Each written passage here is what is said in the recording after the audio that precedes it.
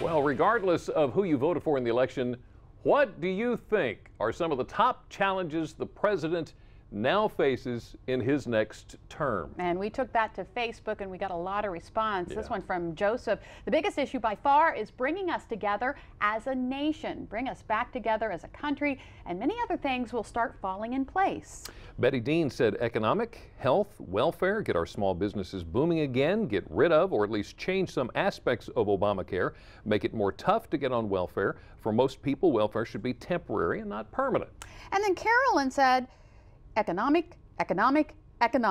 Get small businesses going with real incentives rather than penalizing them with new taxes. All right, see if you agree with Bill. He wrote, nothing will get accomplished until both parties decide to work together. Yeah. How about that? It is interesting. Now that election day is over, people in Sussex County are gearing up for another big event on the calendar, Return Day. It's held every couple of years, 2 days after the election. To put it simply, it's tradition. WR's Brian Spiros is in downtown Georgetown where the festivities are taking place tomorrow. What's going on, Brian? Well, Jimmy and Lisa, if you take a look right now, traffic is swarming here in the Circle in Georgetown, but that won't be the story tomorrow. People will be swarming in this area, getting ready to celebrate Return Day. And as a matter of fact, preparations are underway here in the Circle as we speak for tomorrow. Now, here's a little bit of history about Return Day. It's not really known exactly when it started, but it's believed it could have been as early as 1792. And that's because the year prior to that, the county seat here in Sussex County was changed from Lewis to Georgetown. And basically, here's how everything worked. People from Sussex County would come to Georgetown to cast their vote in the election and would then return to the area 2 days later to hear the official results of the election. Now, obviously, a lot has changed since then with the invention of the radio, TV, the internet, and so on and so forth. Now, I want to introduce you to a woman by the names of Rosalie Walls. You are a lifelong resident here in Georgetown. Yes, sir. And I'm told a wealth of knowledge when it comes to Return Day. I hope so. So the first thing I'm going to ask you is, obviously a lot has changed now with the way we get our election results. As we saw last night, it's instantaneous.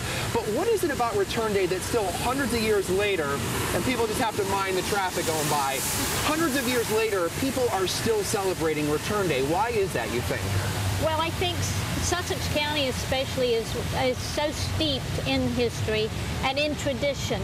And this year we are celebrating our 200 years of Return Day. So obviously it's the history and tradition that keeps it going. Yes, I think so. There's many aspects of Return Day. One of them is actually called burying the hatchet that involves the politician. Politicians, explain what that's all about and the significance of it. Yes, sir. Well, we have the Sussex County chair people of 4 different parties, and they actually take a hatchet, bury it in a box of sand. The sand's been brought from Lewis because that was our first county seat. Right. And they actually bury the hatchet in that sand. It's supposed to get rid of all the bad things they've said about each other during the campaigning. Not sure that always works, but we certainly hope so. And they just put everything that they've said in that sand, and it hopefully goes away. Put it all aside and move forward. The other major part of Return Day, of course, is the parade. The parade is going to be going on tomorrow. Explain the significance of that. Okay, well, the parade is actually going to start at 1:30 tomorrow, and we invite everybody, of course, all the elected officials, the newly elected ones, and the ones that are currently in place, will be arriving here in Georgetown to ride in the parade. Some will be riding in carriages, and some will be in convertibles or antique vehicles. And then, of course, we'll have the floats and the beauty queens and the bands. Right now, we have 10 bands scheduled to come, and Delaware State is going to be performing here at 11:30 on the Circle. So we just encourage everybody to come, and of course, the ox race is another thing that's going to be going on here. It's getting ready to be put on the spit right now. So certainly a lot of stuff going on tomorrow, and everyone should come on down. So we thank you for talking with us today. We appreciate it, and good luck with everything. Well, thank you very much. All right, there you go. So all preparations are underway for Return Day. Now, Rosalie, as you said, mentioned those horse-drawn carriages, and we're going to be back a little later in the show to show you what it takes to get one of them ready for the parade, and we actually got to ride on one, and you're going to learn a lot of great stuff about those horse and carriages. Trust me, you don't want to miss it. So, Jimmy and Lisa, we're going to hang out here in Georgetown, and we'll send it back to you guys in the studio. Exciting times. Stay dry. Yeah. That's going to be a I see little the bit wind of is today. picking up in there. Yeah, it is. And again, the Return Day celebration kicks off tonight. Circling Georgetown is going to close in less than an hour now. Taking the Delaware Electric Cooperative stage, it's going to be Skinny Leg Pete, Big Hat No Cattle, and tonight's final act is going to be the Funsters. Then tomorrow, activities are going to begin at 9 o'clock in the morning. Of course, that parade is scheduled to start at 1:30 in the afternoon. Well, this morning I was looking at the Morning Cape Gazette up in Sussex County, and they had a story that really caught my attention. It's about 5 generations of one family heading to the polls yesterday. 103-year-old Letha Sturgis. She's there sitting down in the chair. She went to the polls yesterday with 5 generations of her family. Pamela Coleman is Sturgis's great-granddaughter. She organized the trip to the polls. Now, Coleman said Sturgis has always been active in church, but she hasn't always made it to the polls. Yeah. But that changed in 2008 because she wanted to make history by voting in the first African-American president. So she made it a priority again yesterday. So the whole 5 generations heading to the polls. Wow. That's pretty cool. That's terrific. Kind of breaking away from the whole election thing here for just a second. You may remember back in September this cell phone video of a woman who drives up on the sidewalk to get around a stopped school bus. Yeah. Remember that? Take a look at this. We got it right here for you. The driver had done it enough times. She's going to be coming to this silver Jeep. Yeah. Done it enough that the bus driver finally had a cell phone ready to video her doing it. Now remember, the bus is stopped with the lights flashing. Sheena Hardin's mother said Sheena took the sidewalk around the bus because it took too long for the bus to pick up a handicapped student. Oh my goodness.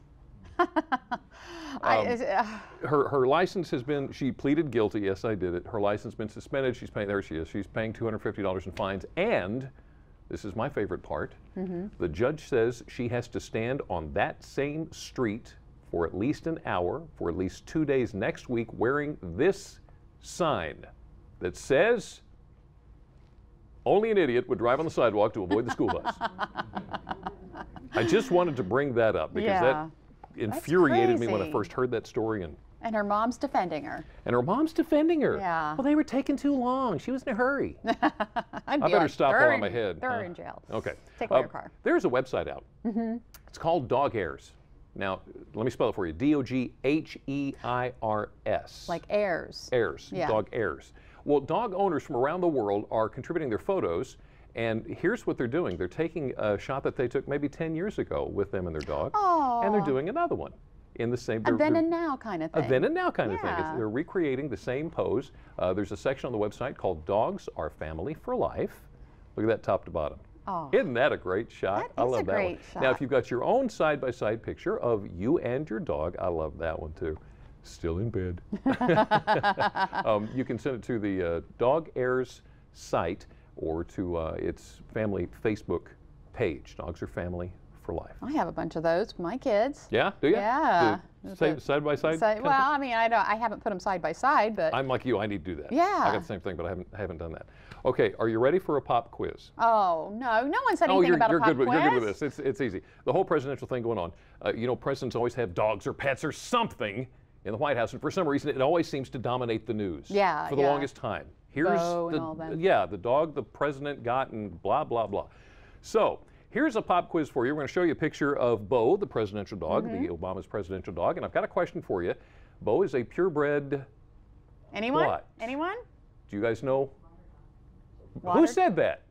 Burmese water dog is exactly right. Ah. Wow, that was very good. Okay. Ding, ding, ding, ding. Question number 2. Which president kept, among other pets, a guinea pig named Fighting Bob Evans and a one-legged rooster?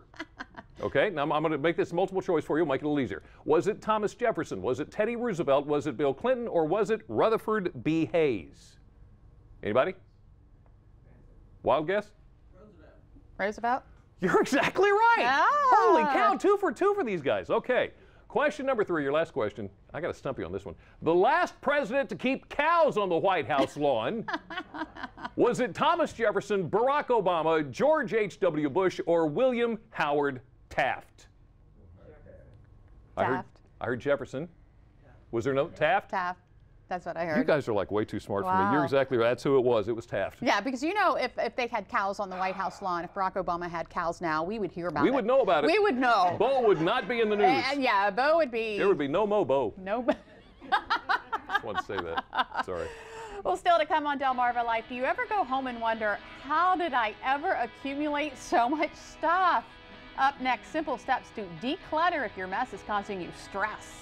And we're all about making your life easier today, from less stress to cutting down your hours in the kitchen. How one simple appliance can save you a ton of time. Delmarva Life, life at its best, here on Delmarva. Delmarva Life is brought to you by Sussex County Federal Credit Union, guiding you to your financial future. Peninsula Regional Medical Center, honored to serve the entire Delmarva Peninsula since 1897. And your local York and Mitsubishi dealers.